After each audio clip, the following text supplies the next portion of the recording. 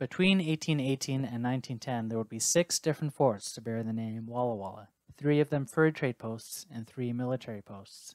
No 2 were occupied simultaneously.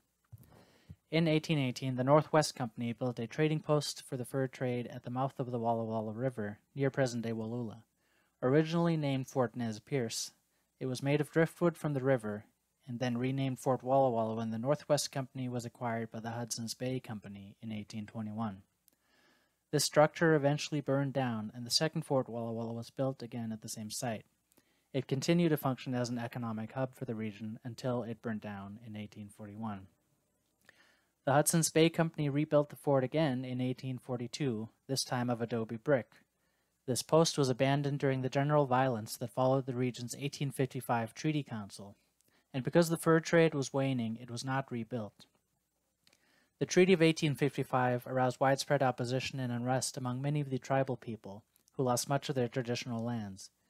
Inaccurate reports about the treaty brought a rush of American settlers into the region, adding to the pressures. Then, at a council in 1856, Washington Territorial Governor Isaac Stevens told the Indian people that if they were not happy, they could go to war.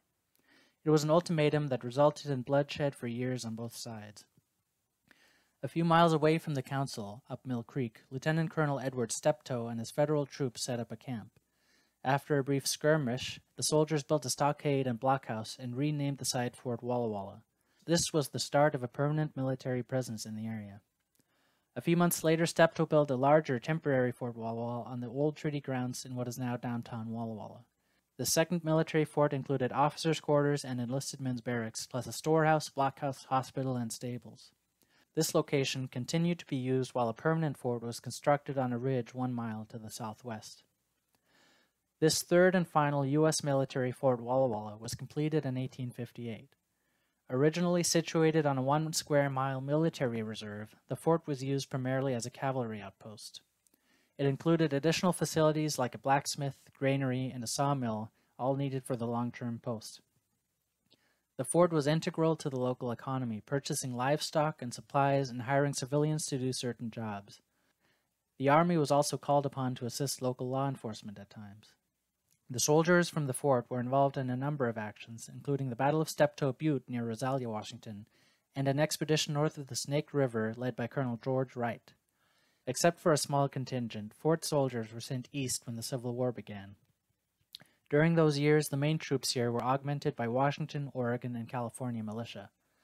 During the 1870s, troops fought in the regional Indian Wars, including the Nez Perce War battles of Whitebird Canyon and Cottonwood Canyon in 1877. After the 70s, the presence of the fort helped keep peace between the Euro-American settlers and the homeland tribes.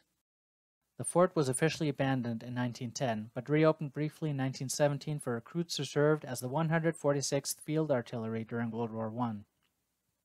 In 1921, it was transferred to the Veterans Bureau, and several buildings were remodeled for use as a tuberculosis hospital.